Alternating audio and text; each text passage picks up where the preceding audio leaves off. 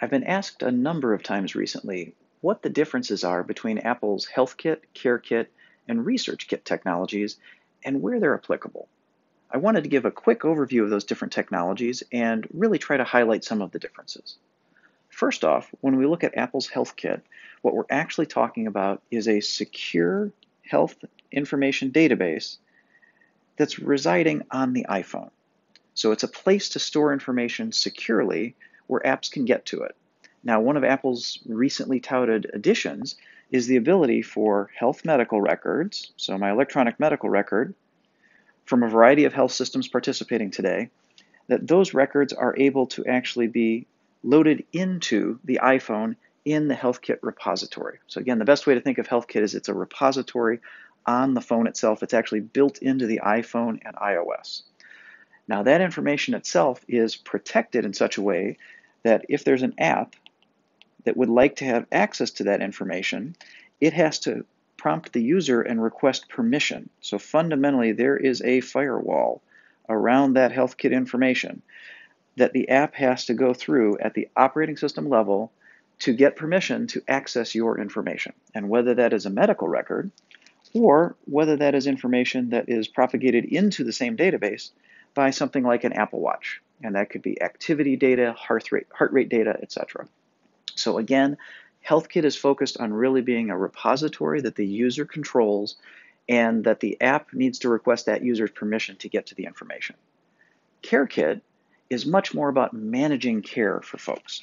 Now, some of the key pieces of the technology, first off, is the ability to ask users for information about their symptoms and take measurements. So the symptom and measurement tracker. So for example, did I take my diabetes medication today?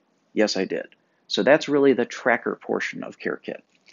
The next portion is insights, which is being able to show some of these measurements over time and help a user really understand how their care is going, how their condition is going. Now, these two types of libraries are available inside of CareKit such that an app can be created using the CareKit technologies more quickly. Now, CareKit itself is not a part of the operating system. It is an open source technology downloadable that people can use to build apps.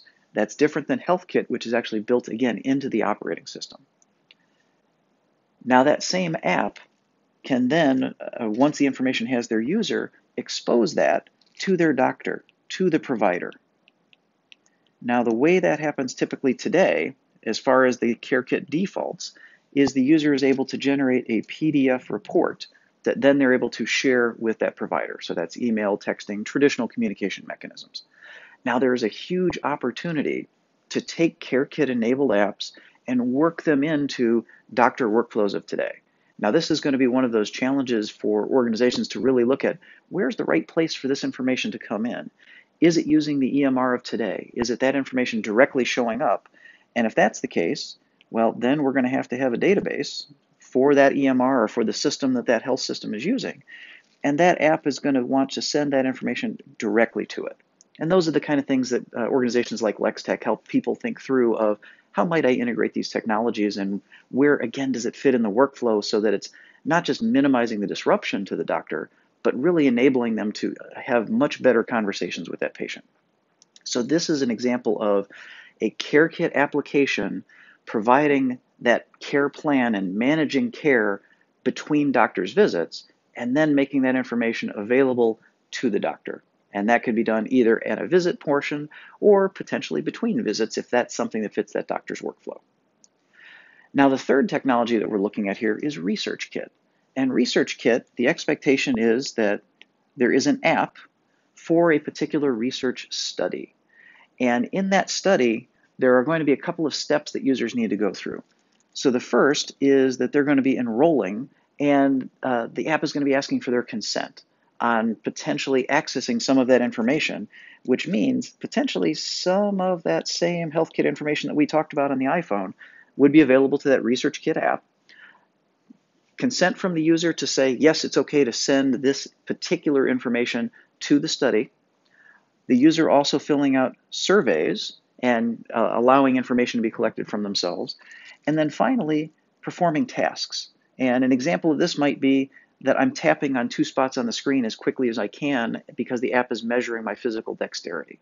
So the idea here is actually having a user perform tasks that are helping researchers understand how is this patient responding, where are they at in their care cycle. This information is then collected and, again, available to researchers behind the scenes. Now that database is not something that's built into ResearchKit, so there's an integration again that needs to get created between the app itself and the database. So the fundamental difference between these three technologies are, again, HealthKit is a secure health database on the iPhone itself that apps can talk to, request permission to access that health information. CareKit is fundamentally a toolkit for building managed care applications to help users manage their condition, help with their compliance in terms of taking medication and following through on that care plan, and also helping expose that information to their healthcare provider. And finally, ResearchKit is really focused on information collection from a much broader set of individuals to help with research activities. I really hope that this helps to clarify the difference between these technologies. And if there's anything here you'd like to talk about in more detail to better understand how it might be more applicable to your organization, please reach out. I'd love to have a conversation.